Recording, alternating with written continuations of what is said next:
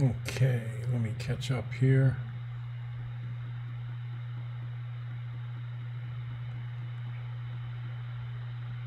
Okay, so here we go. The very first step, we distribute the -5 and we get -15x plus 35 minus 2x plus 3 is less than or equal to 7x plus 50. The x's are on the same side. Do the same operation. That gives me -17x plus 38 is less than or equal to 7x plus 50. Normally I would add 17x to both sides, but this time I didn't do that. And this will show you, if you did that, that the answer works out the same. Subtract 7x from both sides, and that it really didn't matter which way you went. That's -24x plus 38 is less than or equal to 50.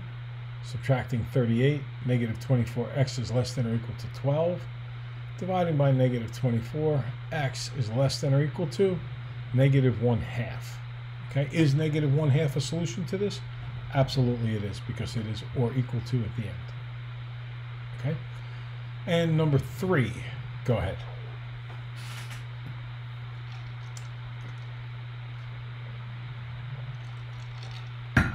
All right, minusing the 5.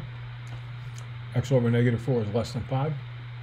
Multiplying by -4, everything gets negated. The -4 side becomes positive x. The sign was less than becomes more than, and 5 times -4 is -20. Is 20 a solution? No, it is not. Oh, I'm sorry, is -20 a solution? No, it is not, because it's not or equal to. 20 is a solution. Anything greater than -20 is a solution. All right. Come on. Now, literal equations. These are equations with more than one variable in them. Solve for x. This is our last lesson, so I want to review this a little bit before we get going. If I ask you to solve a very simple two-stepper like 3x minus 8 equals 7, go ahead and do it. Okay, adding 8, dividing by 3, x is 5. Very typical, straightforward two-step equation. I'm sure it's not difficult for anybody in the class. But what if I changed it slightly and put in a number of variables? In fact, we're going to do a lot of work with this in the coming 2 lessons, okay? Y equals mx plus b. Solve for x. That means you want it to say x equals.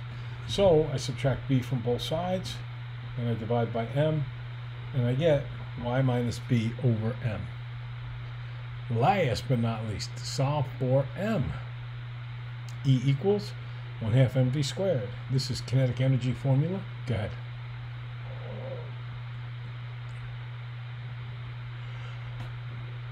Okay, first I'm going to multiply by 2 to get rid of that 1/2.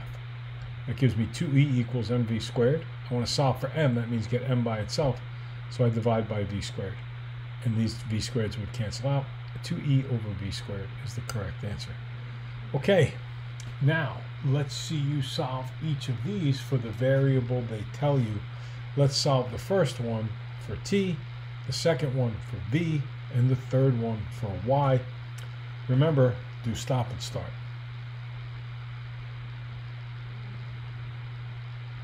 Okay, so on the first one, I want to solve for t. That means make it say t equals. Right now it says txy, so I got to divide by xy, right? Txy means everything's being multiplied, so the opposite of all multiplication is division. Next up, solve for v. This is a little bit tricky.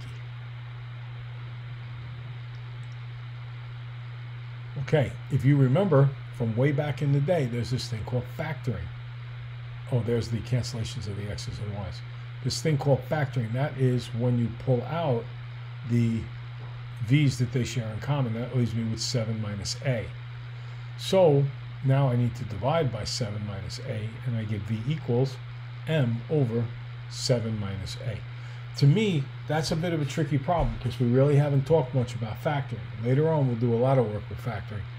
For now, that's kind of asking you to remember something from way back when, and I don't know if you remember that, okay? I know that I taught algebra last year, and we did go over factoring. I believe there's 1 or 2 students in this class that had me in that class. I just don't know if you remember that. If not, don't sweat it too much. We'll come back to it later in the year.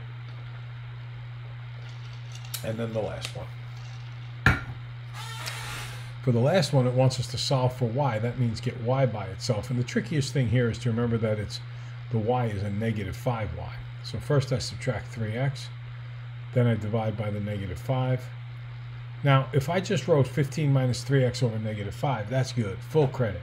But we do take multiple choice tests in here. So we need to be prepared for if they express this in another form. And if they do that, they can break the negative 5 apart, giving it to the 15 and the negative 3. 15 divided by negative 5 is negative 3. Negative 3x over negative 5 is 3/5 x. So that's the other way that it could be written. Now, what I want to do is teach you the only new stuff for today, and that has to do with graphing inequalities, okay? Let's talk about how to graph each of these four. So each of them gets a number line. We're graphing on a number line because it's only one variable. And clearly, the number 2 is important. So in each case, I'm going to circle the 2. The difference is this. There are two differences. Do I shade left or right?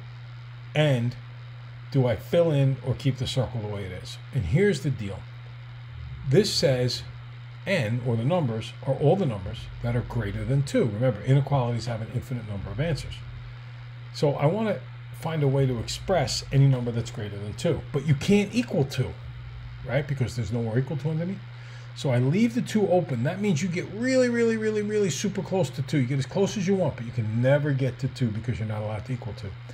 And then I'm going to shade to the right.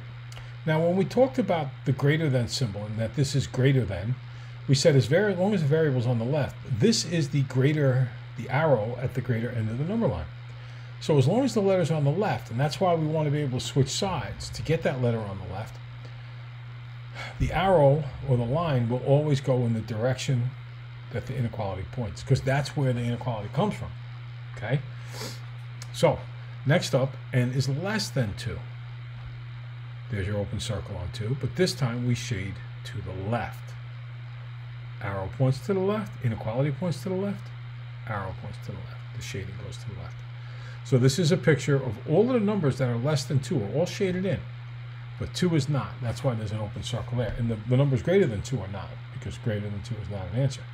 Now, what's the difference between the question for number 3 and the question for number 1? Well, the only difference is that now it's or equal to, okay? And that means we're going to fill the circle in at 2.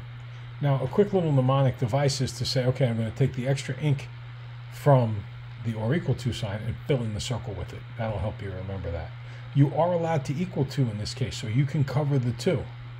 And then arrow to the right, just like before. As long as the letter's on the left, the arrow will point in the same direction as the inequality. And less than or equal to 2, yes, we're going to fill it in, but this time the arrow is going to point to the left.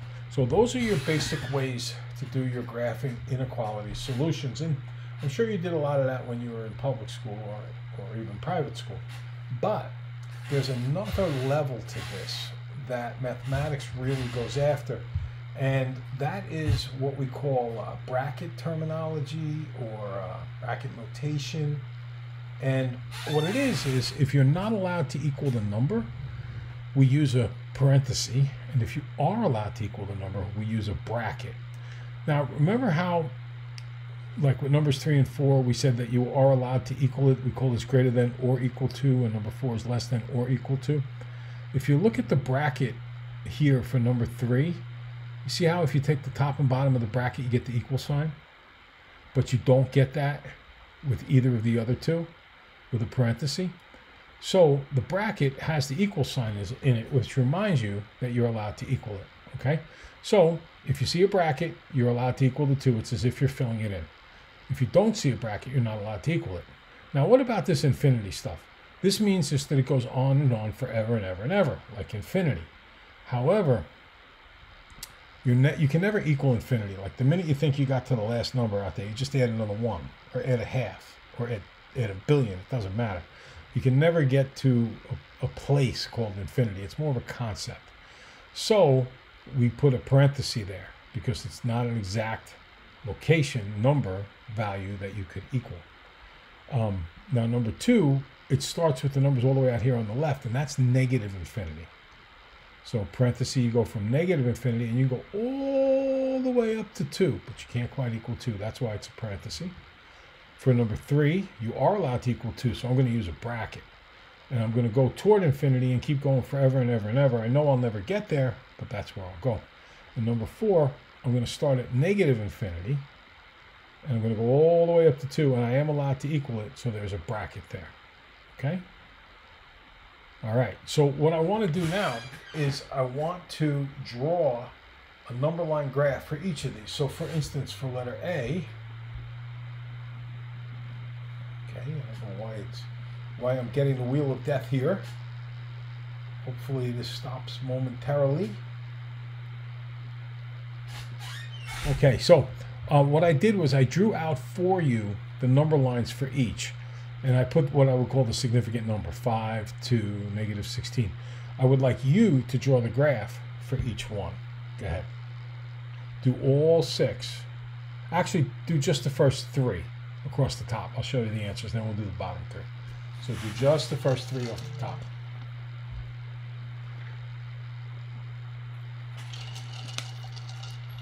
Okay. N is less than 5, open circle on 5, arrow to the left.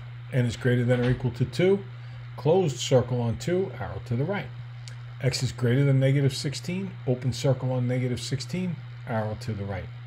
Now you try the next 3. Again, this is the slide we did before. I told you we were coming back to it. So now you're just adding the graph in at the end. Go ahead.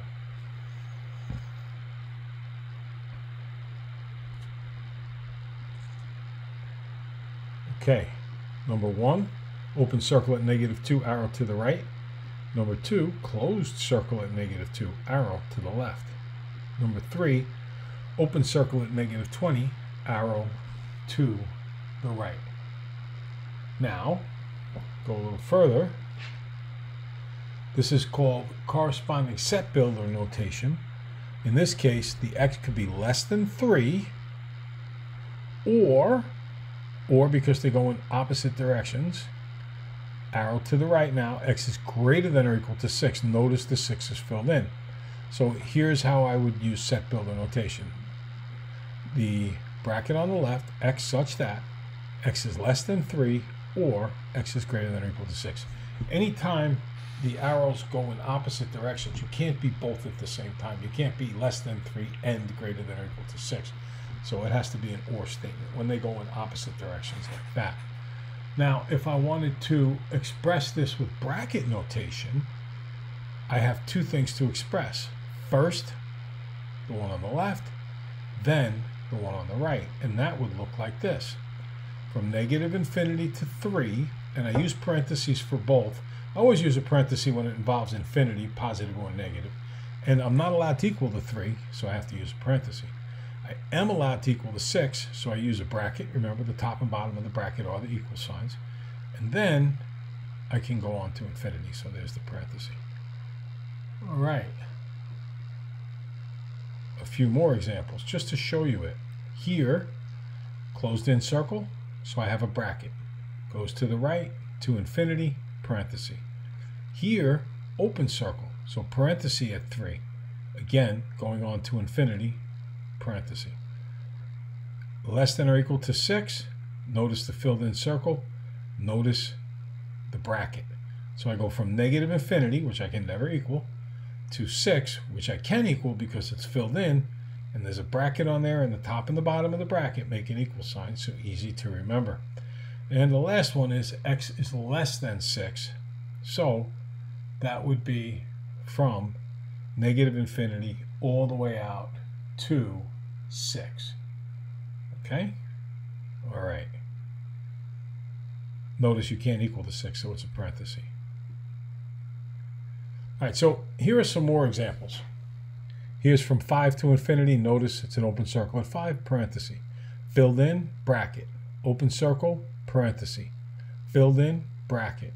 Open, open means parenthesis, parenthesis. And my bounded interval here goes from 1 to 5. Same, look at over here, right on the left-hand side. You're not allowed to equal on the left, open circles. Here you are allowed to equal on the left, so it's filled in, but you're not allowed on the right, so it's open.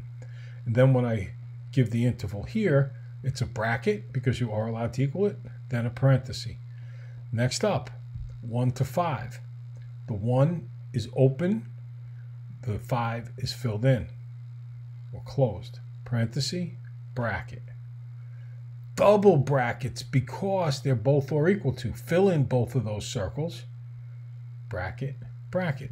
The 1 and the 5 doesn't make a difference. You just use them in the problem, but the way you do this doesn't change, whether it's a 1 and a 5 or 100 and 500.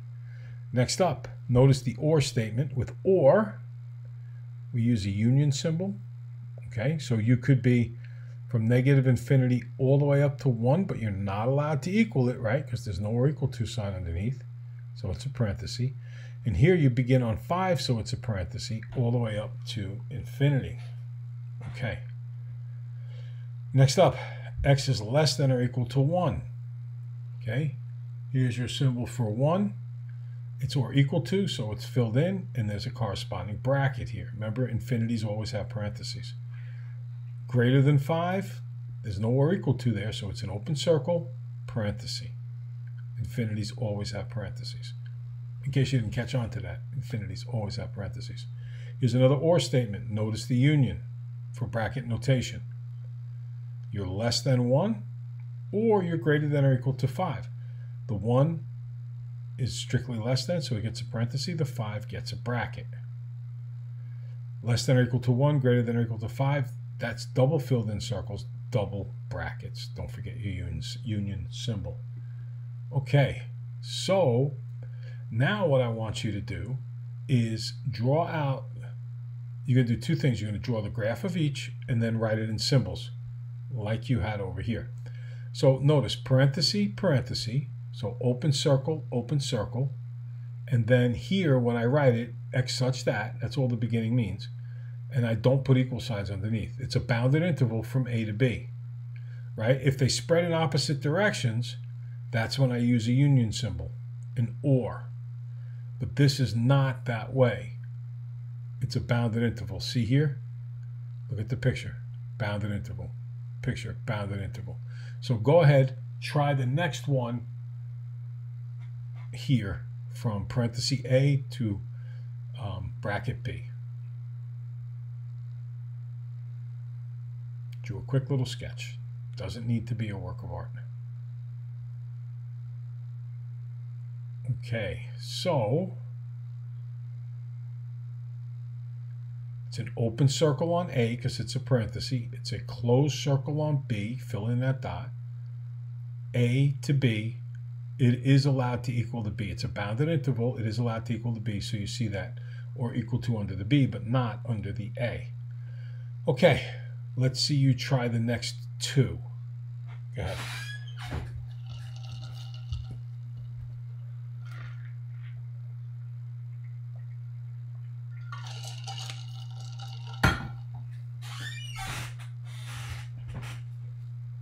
Okay, of course you're doing stop and start. I don't have to tell you that anymore.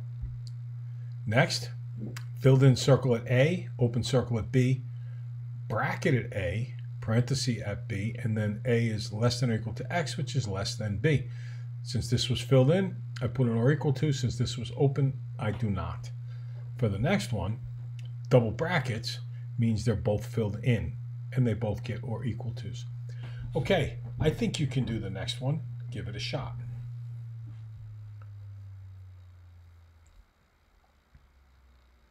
Okay, so it goes from A to infinity. You're not allowed to equal the A, so it's an open circle on A, arrow to infinity, X is greater than A, no or equal to underneath because it's an open circle.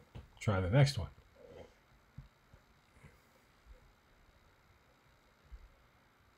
Okay, so the arrow goes to the left, which means I start at negative infinity. I know it looks like the arrow's going in that direction, but think of it as we always have to work left to right. So that's why it's in when you use bracket notation.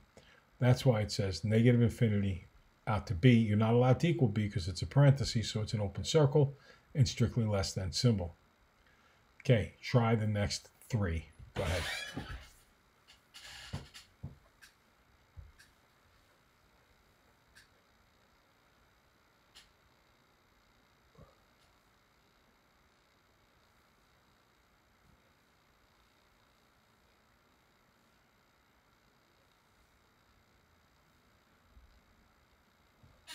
Okay, so here, filled in circle on A, arrow to the right. Notice greater than or equal to, and notice the bracket. Next one, the bracket's on the B, but we start to the left. So, fill it into the B, fill in that circle, less than or equal to, bracket. And last but not least, a little bit tricky, it's the whole number line, right? There's no number in between. You're just going from negative infinity to positive infinity. And it just keeps going and going and going forever and ever and ever. So that's bracket notation. The happy recap for today. First thing to consider, same side, same operation, opposite side, opposite operation. Recognize it, do it at the right time. You're like part Columbo, part Peyton Manning. Next up, when you multiply or divide by a negative, make sure you switch the direction of the inequality. Don't forget to do that. When solving a literal equation, manipulate it to say whatever letter they're looking for equals. So for instance, if they say solve for m, you want to say m equals. If they say solve for x, you want to say x equals. And number 4, brackets are for when things are equal. Parentheses are when they're strictly greater than or less than. All right, that's the end of lesson number 5.